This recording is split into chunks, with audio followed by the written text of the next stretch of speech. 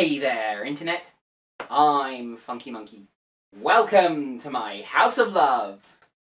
Now, it's been a while since we last took a look at the works of the stop-motion animation studio Leica. Why, it was all the way back in Season 1 when I reviewed Coraline, much as the beldam stood in my way with that one. Let us hope for an easier time then with today's subject, the BoxTrolls.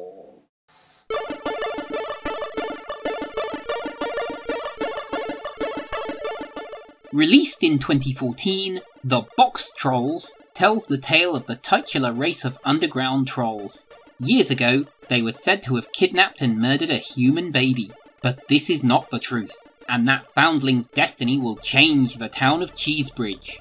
Featuring the voice talents of Nick Frost, Richard Ayoade, Sir Ben Kingsley, and Elle Fanning, could this be a forgotten foundling, or is it best left underground? There's only one way to find out.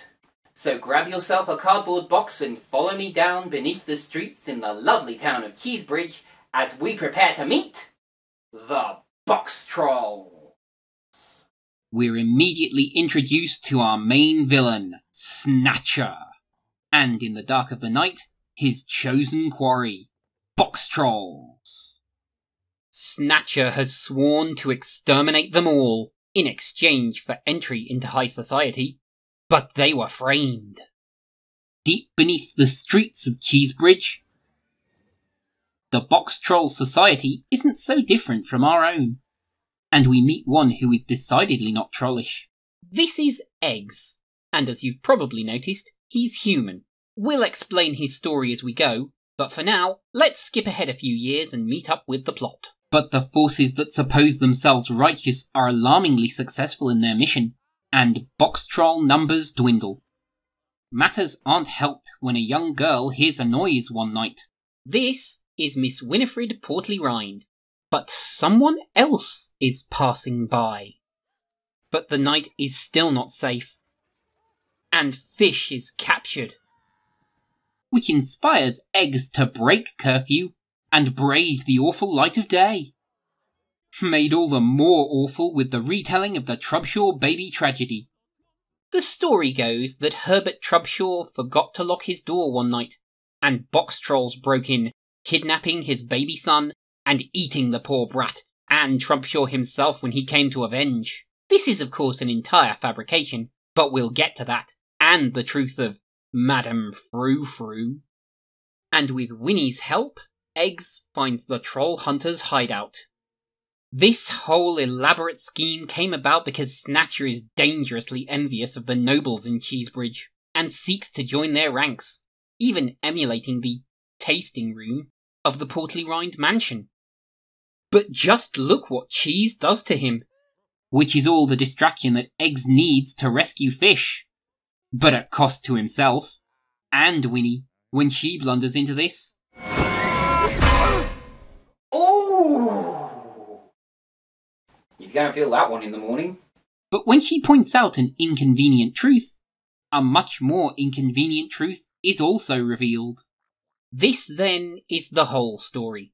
Herbert Trubshaw is an inventor, and saw the BoxTrolls as kindred spirit.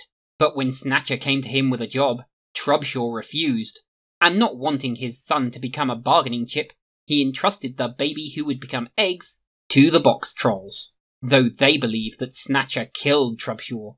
And so, Winnie hatches a plan to reveal the truth and restore what was lost. After a swift lesson in manners, Eggs proceeds to cause all of the chaos. Fancy shindigs are all very well and good, but cheese and pineapple only goes so far. Mini Scotch eggs? Mini pork pies? Cocktail sausages? Party quiches? Now that's eaten. Which of course catches the attention of Madame Frou-Frou? Yes, Madame Frou-Frou. Snatcher's own veiled ploy to embed the big lie in the consciousness of the town. And yes, that is Snatcher.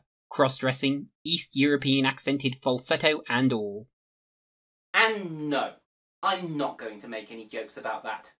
Although, I will say that it's more economical to play your own propaganda outlet, because it's one less person to go rogue if they ever learn the truth. But it's Winnie to the rescue once again. until Snatcher catches on, which causes Eggs' great reveal to fall on deaf ears. Buy me a Kofi. I got plenty of stories about how stuff like this happens all the damn time. But there's still the little matter of Snatcher's grand plan, and the revelation that Herbert Trubshaw lives. But will the BoxTrolls? Witness then the true monster that seeks to murder the Trubshaw baby in exchange for Lord Portly Rhine's hat. This is why power corrupts. You don't need a white hat to enjoy cheese. But please, enjoy your dairy comestibles responsibly. That's a House of Love top tip. Stay fresh, cheese bags. But shock! The boxless trolls live! And set about putting paid to this steampunk nightmare decisively. But Snatcher will not be denied, no matter the cost. Serves him right. His whole elaborate scheme rested on murder, cruelty, and lust for glory. But then he came undone from within due to his own lactose intolerance. Pfft. Rot in hell, Snatcher. And so our movie ends with the union of man and troll.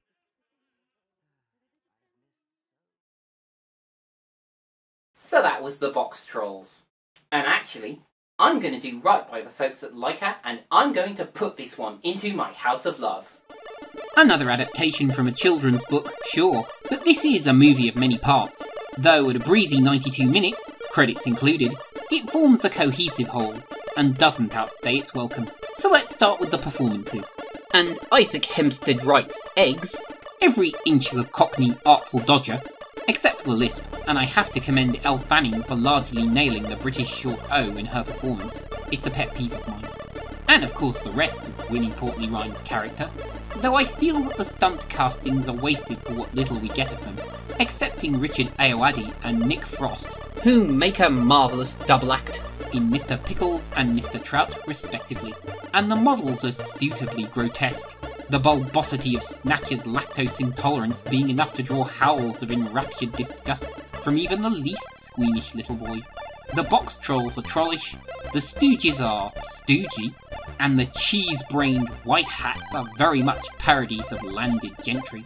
Which brings us to the flow, and this is very smooth as scene flows into scene, the story unfolding uniformly, even if some of the beats follow something of a standard, as the end of second act great setback flows into a final act climax, which is undeniably action-packed.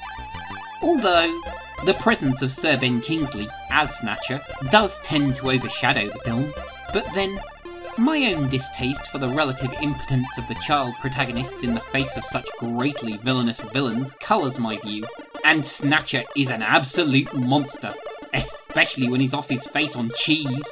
Ultimately then, if you're looking for a family film for the whole family, look elsewhere.